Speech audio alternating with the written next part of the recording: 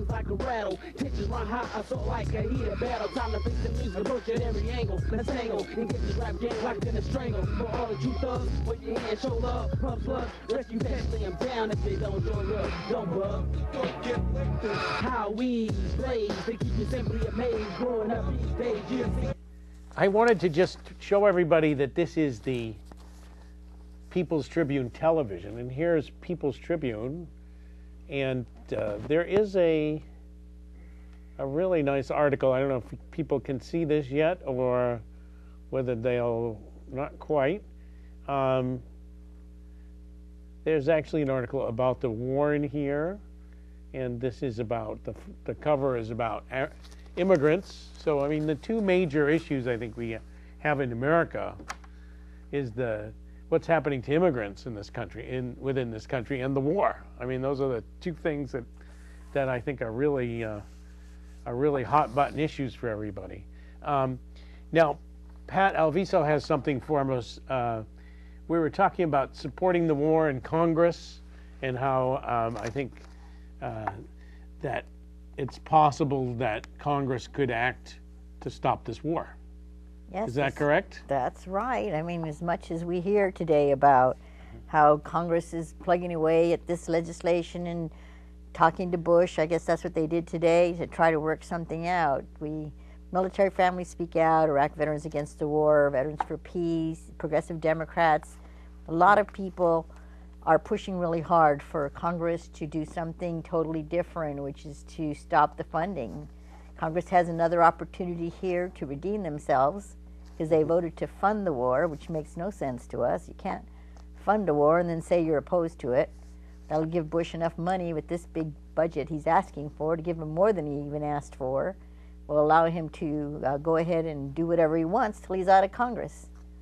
The legislation that they're proposing with these sort of soft deadlines is only going to cause a situation where even if Bush did sign it, we'd still probably lose another 1,000 American soldiers at least. And we're losing 1,000 Iraqis a month, mostly women and children.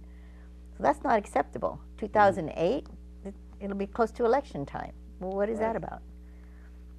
So you've got some sort of what is this thing that you have, the certificate of ownership of the war in Iraq? For so long, people have been saying this is Bush's war, right? We've been saying that forever, the Dems in particular, and I'm a lifelong Democrat, or I was. And now we are showing Congress, this is presented to Congress right after they voted to fund the war. Our National Organization of Military Families Speak Out. There's over 3,000 members of Military Families Speak Out.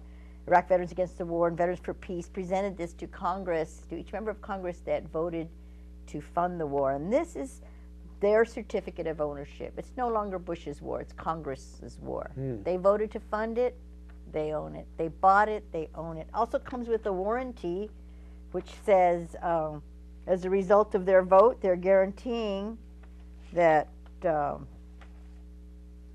over 500 U.S. wounded troops will occur each month. There'll be increased suicide among Iraq war veterans. There'll be continued destruction of marriages and families of Iraq veterans. There'll be depletion of the national treasury. Again, we will underfund for sure the health care, education, social services for people in the U.S. The continued destruction of the Iraqi infrastructure is a warranty. And of course, the decreased credibility of the United States in the world community. Of course, also the deaths of 3 U.S. troops and countless Iraqi children, women, and men every day. It's really powerful, absolutely. And we're encouraging other people to get on our website and pull this off. Let's see that website again for everybody out there. And we have that website, Military Families Speak Out. That's the national website. You can also, what's the military for Orange County? Is it? MFSO, that means Military Families Speak Out, OC, Orange County, at earthlink.net. Okay. So, but they can link through that website to through the national website. All right, I'd like to get back to Jason and put him on the spot there. Yes. You're from upstate New York, basically. Yes. And very upstate. Little town, Tupper Lake. Yes. Tupper Lake. So that's what is your family and your and your neighbors, what do they think about what you're into? My family's been supportive. They've been really supportive.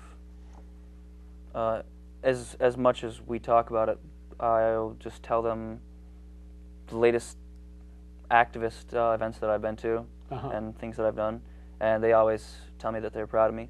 Oh, good. That's good. Yep. Have you ever met any people that have been negative towards you and saying, "Oh, Jason, you're a traitor. You're Yes. turning on the troops. You're blah blah blah." Yes, I have. Yeah. And I think that they are connecting the war with the troops. They're thinking that in order to support the troops, you have to support the war because you'll undercut their morale, which is, I mean, it's a valid concern. It's not crazy to think that, but they are just misinformed. That's not true at all. And in fact, if the troops have a duty to defend the nation, and what they're doing is actually making their nation less safe, the best way to support them is to pull them out so that they won't be physically and mentally depleted for some time in the future where they might actually need to protect their country from a real threat. Right. Absolutely. I guess the next question I have for you is, if you had some Marines who were about ready to go to Iraq, and they were people that you knew, and you could say something to them at this point, what would you say to them about activism, about what their role should be, about what they should do? Well, actually, my unit is about to go for their 4th tour here. Oh, wow. Before the end of the month. They're going to head back to Iraq. And I would just tell them to do whatever they think is right. And I don't blame anyone who doesn't speak out because they're afraid of retribution. I would just tell them to just follow their conscience, and if anybody wants any information, I would tell them they can definitely get a hold of me at any time, and I'll give them all the support that I can. Right. There, and we have that website, Military Families Speak Out.